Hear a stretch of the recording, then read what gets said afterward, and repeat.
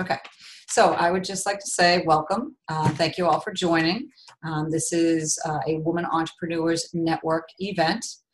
Lisa Ann Schaefer Santin is here, and she is going to do the Step Up in Style, helping us plan our content, kicking off like this whole virtual series, and I think that's wonderful. I appreciate it. I am just now with Women Entrepreneurs Network. We are 1 year official. Very excited for that. Yay. And with that, I kicked off a annual membership program. It was a pay as you go, but now I'm moving towards a membership. And if anybody is, Iris, if you are interested after this, if you like what you hear, what you see, and what we're going to do, my website is sugarmesweetevents.com. So my name is Lisa Ann Santin. I live in Beverly, and I'm a wardrobe coach.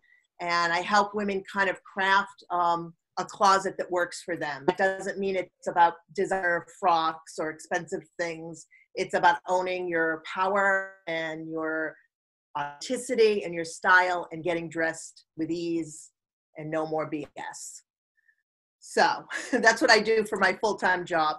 But the purpose of today is due to the pandemic,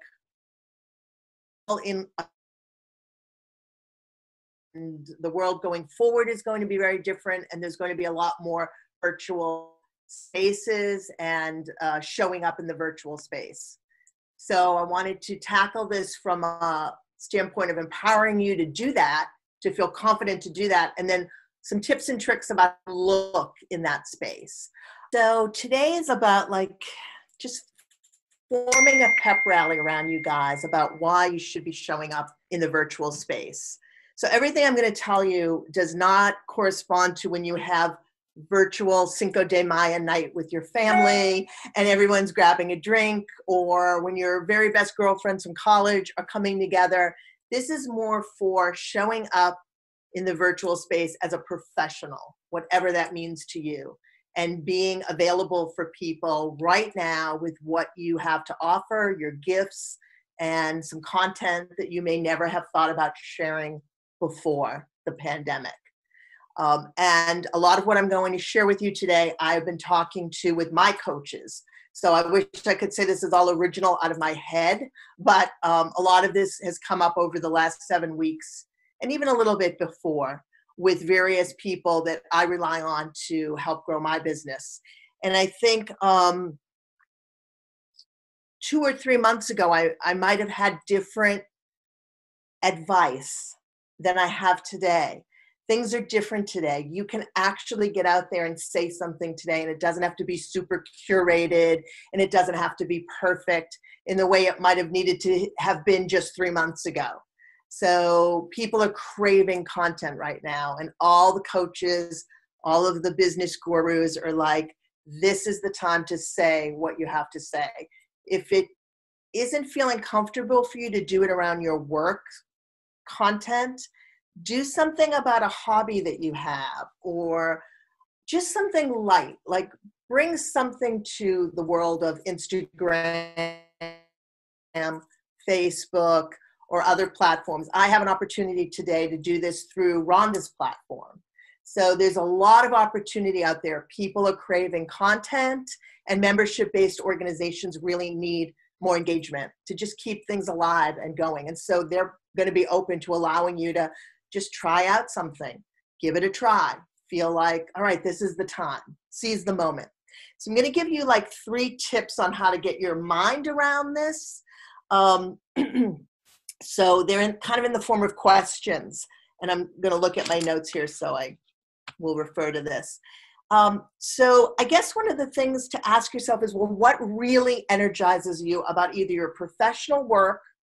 And if it energizes you, is it worth sharing? It probably is. Or where do you have a core competency or something that you really could share with others that doesn't take away from them eventually hiring you, but gives them a sense of what your work is or what your special service is? And where do you feel most confident? Where do you feel like you can show up as the alpha? so that your content is really easy, if you will, so that you're not struggling to create content and making another job for yourself with the other 600 jobs we all have today because we're working at home. I know we're doing laundry and making food meals and homeschooling kids and all kinds of stuff. So, you know, go for the low-hanging fruit. And again, if you don't feel comfortable doing it about your work because that feels too salesy or you don't feel authentic, what hobbies do you have that could help people feel more uplifted right now? Gardening tips, vintage music collection. I mean, you can really get creative and you can show up and be of service and be sharing and starting to create your online presence. The second question to ask is, well, who do you want to do it to? Do you want to try it just with your friends because that's comfortable? And that's okay. So kind of knowing who you're going to try it with. Or are you going to try to put it out there through one of your membership organizations? So Rhonda, if I can speak for her, is looking for her members to have an opportunity to do one of these, to kind of get their feet wet in it, but also to give her a way to connect with her members by having her members get a chance to talk. So what's your audience? What's your platform? The biggest platform right now is Instagram stories. And I'm going to learn for the first time this week how to do an Instagram live because I have a colleague that's going to teach me. We're going to do it together. I really haven't migrated off Facebook yet, and I know that I need to do that. Facebook is becoming a little bit, I don't want to say passé or stale, but Instagram is the platform. So if you're going to do anything, you might as well start on Instagram instead of trying to do it on Facebook and learn your way in. Having something else to do during the day besides the news cycle, which is really, really easy to get stuck in right now. So they're looking for little Facebook Lives. This doesn't have to be an hour long. It can be 3 minutes. It can be Iris Weaver out on her walk showing you this exotic plant that you pass it every day and don't know what that plant is. It can be like a quick, easy thing to start building your confidence and kind of getting out there and trying it.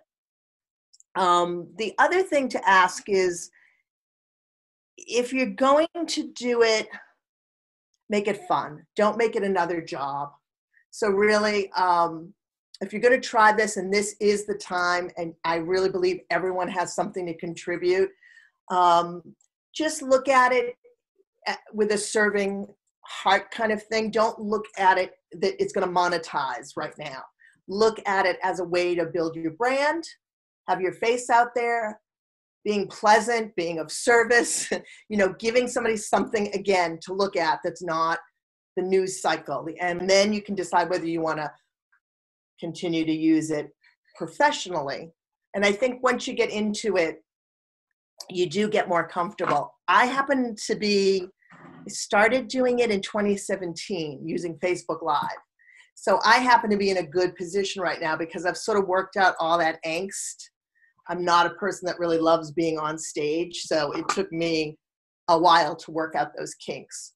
So this is a great time. I think this is an opportune time to try it. And then here's where I get into the woo-woo stuff.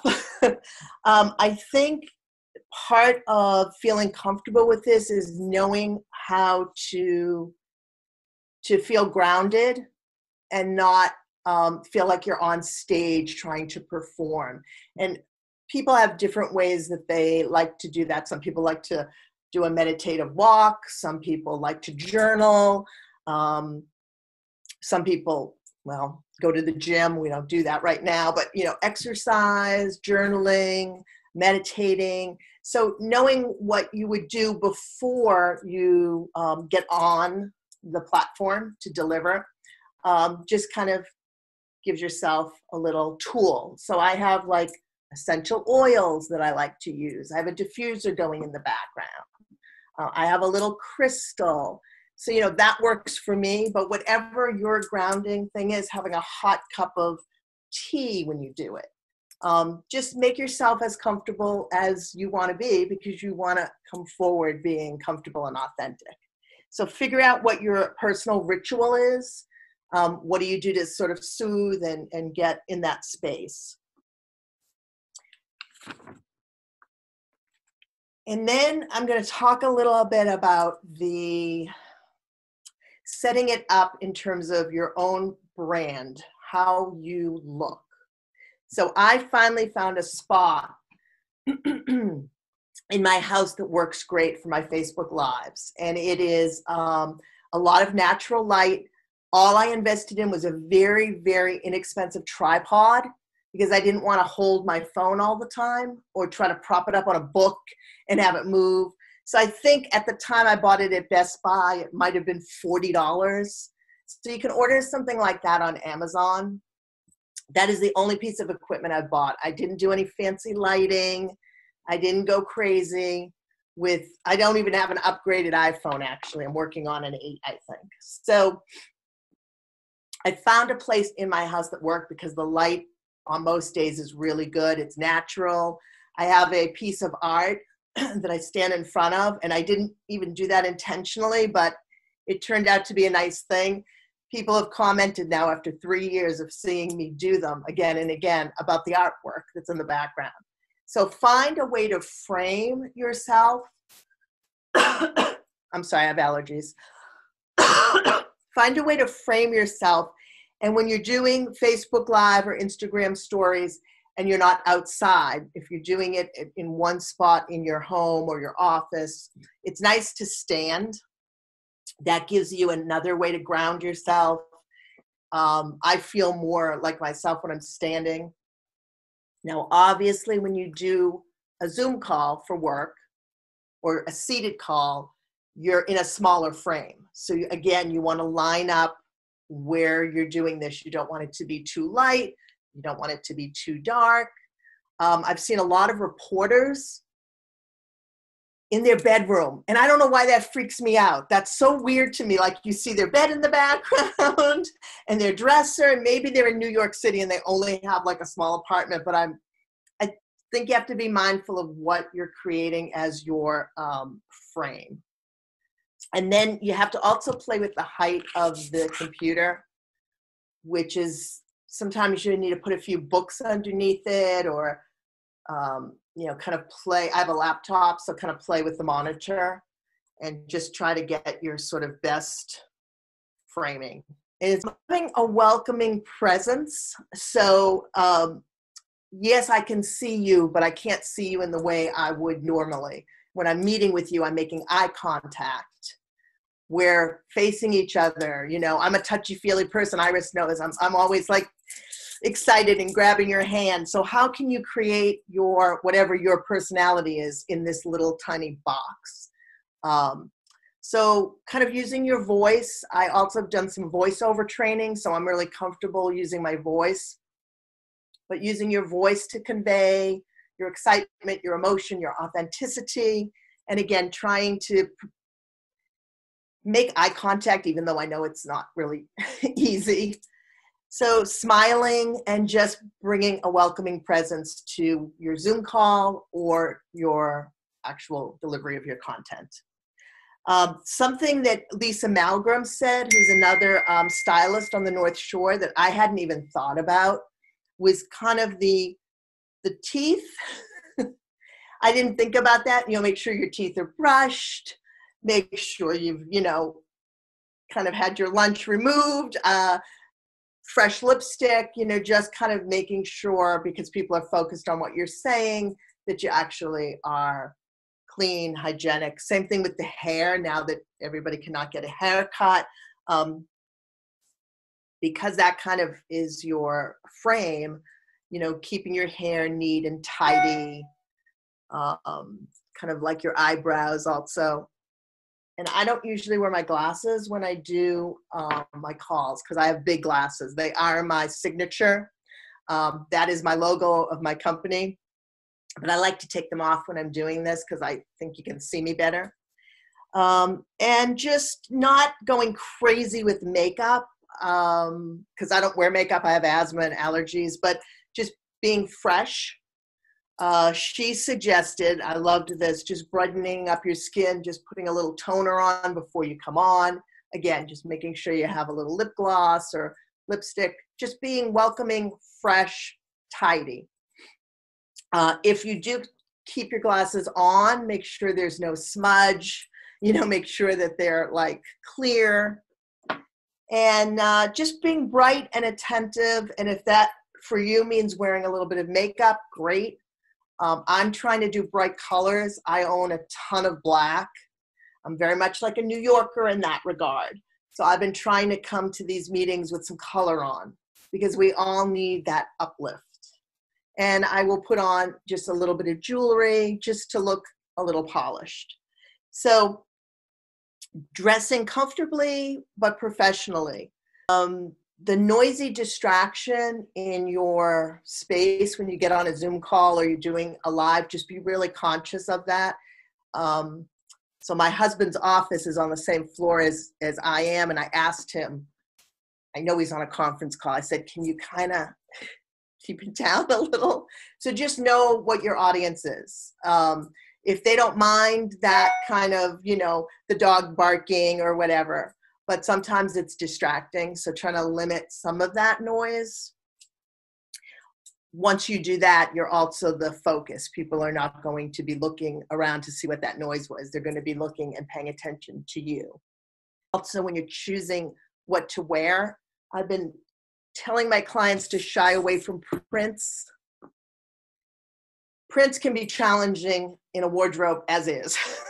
And then when you're in this like small, condensed square, I think it can be a little bit distracting, and very, very bold colors. So I'm saying to show up with bright attire to make this heavy time seem lighter, but some of the bright colors you have to kind of be aware and play with. So less is kind of more. I think we're all struggling again, I said, with the hair.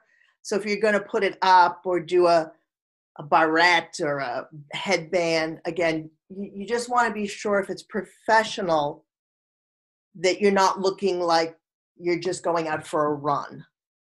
It's that really fine line. I'm not saying that we want to come to this with a Gucci suit on, a $3,000 blouse, but I'm just seeing that everyone is really, really, really showing up kind of raw. Now, in the case of Iris Weaver, you are an herbalist, you are a gardener. That's how you want to show up, because that's your body of work, Iris. So you would be the one person I would say, show up like that, because that's what you do. And that's the spirit you want to capture, the nature, the herbalism. Show us what's going on in the garden. If you showed up wearing an outfit, that would look silly. So you have to, if you're a yoga instructor, then show up in the yoga clothes, of course. But for the rest of us doing sort of the normal range of business, I would temper that really, really super casual.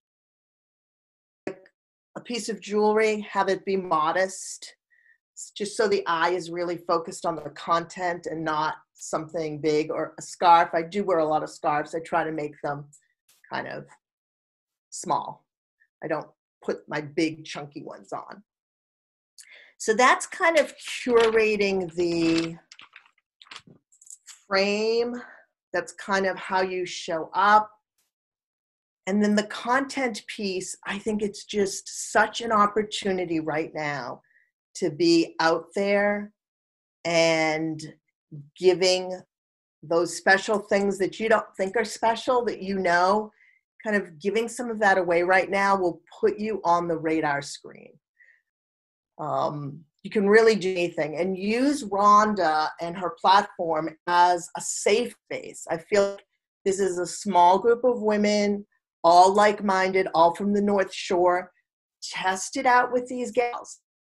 Ron, tell us a little bit more about what your vision is for the members and for this platform. Well, just that. I would like people who are the members to come on and be the featured speakers, share what they do, their expertise, their knowledge with everybody else.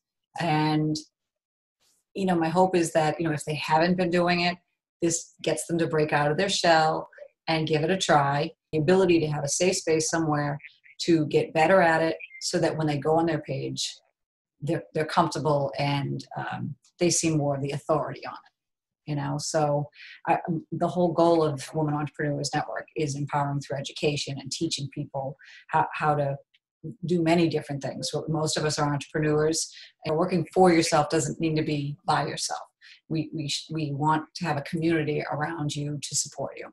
So that's what I'm trying to do. So I think that having this as an option, personally, I wish I had it. I think it's great to have that as an option. So I know that Patricia was interested in doing it, but she's a little busy and a little maybe doesn't know exactly what to put together yet. So I'm hoping something like this can help her, maybe Iris, and anybody might see this, it's okay to do, you know what I mean? Like break through the shell. And like you said before, this is a perfect time to do that because, nobody expects everybody to be perfect. This is new for so many people. Us who step into it instead of fighting it are going to be able to help the others along. And we're going to be in a really, just a more comfortable space. Absolutely. Yeah, it is going to be very interesting to see how this all pans out.